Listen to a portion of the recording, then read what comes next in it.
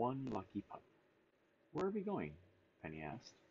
This will be fun, Purdy said soothingly as she coaxed the puppies into the car. I promise. Roger steered the car down a winding country lane. Puppies smelled all kinds of good things. They smelled hay and flowers. Then they smelled something sweet. Peaches. Here we are. Anita opened the car door. Where's here? Freckles asked Lucky.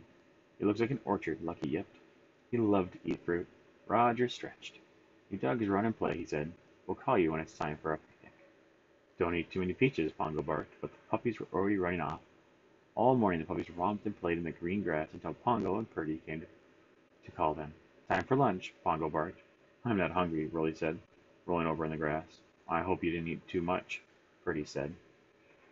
The big dogs herded their puppies up the hill toward the spot where Roger and Nita were laying out a picnic. Purdy scanned the ground. Wait a minute, said Pongo. Where's Lucky? The black and white pack stopped in its tracks. Pongo counted them. Lucky was definitely missing. Don't worry, Mother, Pepper said sweetly. I have an idea. She turned to her brothers and sisters. Hey, everyone, she barked. We have to find Lucky. All the puppies yipped excitedly and tumbled over one another to find Lucky's trail. Soon, every nose was sniffing in the ground. Penny sniffed around a tree and behind a patch of tall grass. She caught the scent. Here he is, Penny barked. The rest of the dogs gathered around to see the puppy asleep in the grass.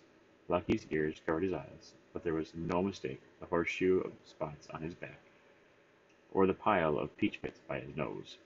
Lucky is lucky we found him, said Purdy with a relieved sigh. And, Pepper joked, he'll be really lucky if he doesn't wake up with a tummy ache.